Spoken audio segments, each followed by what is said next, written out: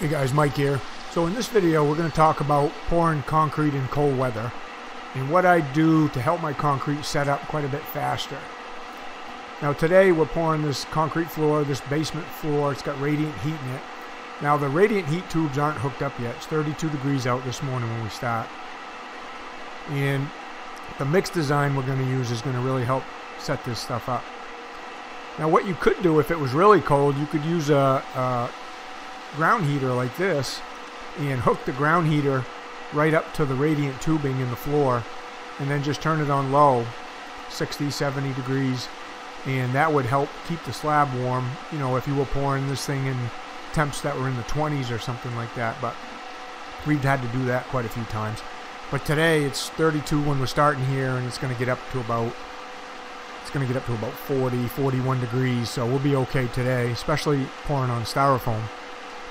Now pouring on styrofoam is also a big deal when it comes to getting your concrete to set up.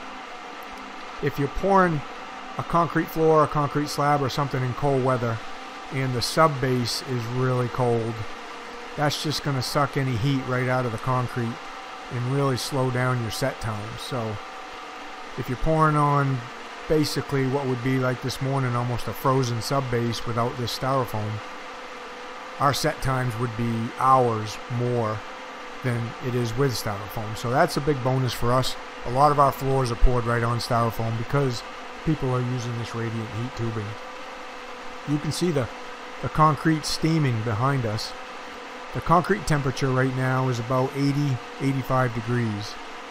So the concrete batch plant has warm water. They turn on their boiler and they got a big huge water tank there. And when he batches out the trucks, you know, he adds warm water to the trucks. And each truck has about a 300-gallon water tank. So this is a really big water tank they got at the batch plant. And that's the first thing with getting your concrete to set up, is you got to have it warm.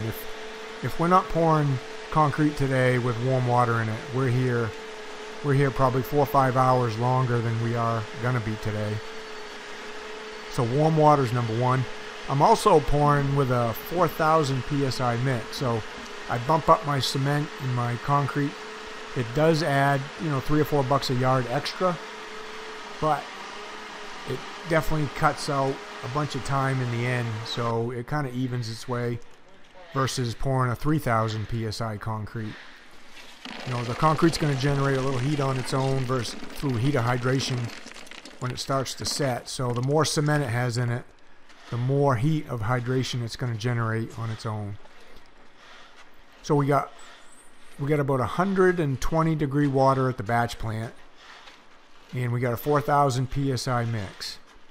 And then the other thing I use is an accelerator, and there's basically 3 types of accelerators that we use. We use a flake calcium chloride, which is the one we use the most, and there's also a liquid calcium chloride called Duracell where we're from. And then there's a non-chloride accelerator called Polar Set where we're from. And my preference, you know, I've used all of them over the years many times. My preference is definitely the flake. I think the flake helps set up the concrete a lot faster versus the liquid. And I think it's more consistent too, because you add the flake on the job site versus the liquid is added right at the batch plant when they batch the trucks. And what we found is some guys on the way to the job will spin their drums a little faster than others, or maybe the concrete's 15-20 minutes away and it really doesn't have much time to get in the truck and mix in the truck that well, and it just doesn't seem to set up very good with the liquid chlorides, is what we found. So we much prefer the flake, and I've been using flake calcium accelerators for years and years and years with no problems. We would generally put about 2% in, so if we have a 10-yard load, we'll throw in 2 50-pound bags. And we do that pretty much every day this time of year, starting in early October. So you can see this floor, the radiant tubing is a big thing around here in Maine. Probably half the floors we do have this radiant tubing. And I've seen a bunch of other videos with people pouring on radiant tubing, and They seem to be spread apart further than what the people put them up here. Most of the ones here are 8 inches apart like this. And what I've found talking to the heating guys is it heats the floor up a lot faster when these tubes are that close together versus having them 12 inches apart or 16 inches apart. So it's much more efficient in the floor, and you don't have to wait for the floor to heat up quite as fast this way. So another thing we do is, we get this concrete down as fast as possible with 3 of us. So everybody always has something to do. No one's standing around watching. And, Darren and Luke are dumping the concrete out, getting it spread out. I'll be magging edges. I'll be making wet pads. I'll be doing the little detailed stuff that when they're done dumping the concrete and spreading it, we can get right into screeding it. So that also helps, getting it spread out faster, getting it down, and just letting it sit there and start to set up, especially on this styrofoam. This styrofoam is going to hold the heat in that concrete really, really good. So it'll stay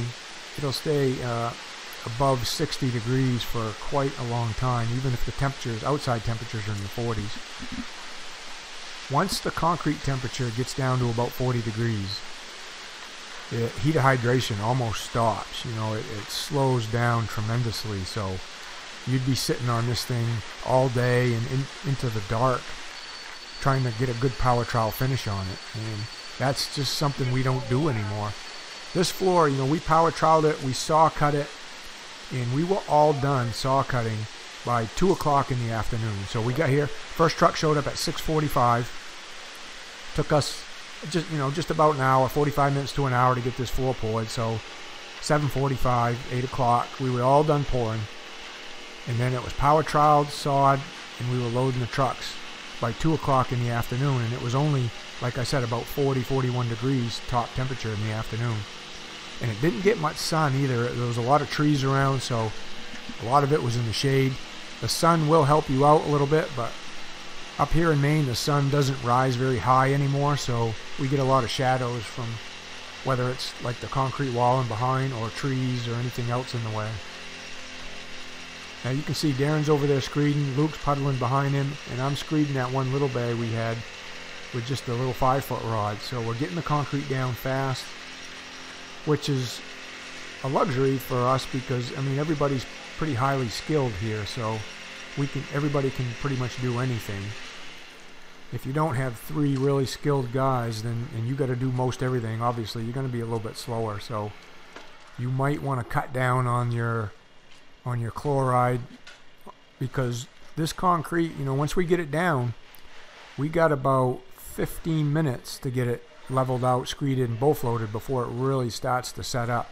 Another thing we use in our concrete is water reducer. You guys watching my other videos, so the water reducer helps limit the amount of water we have to put in there to get a good pourable slump, and it maintains the strength of the concrete.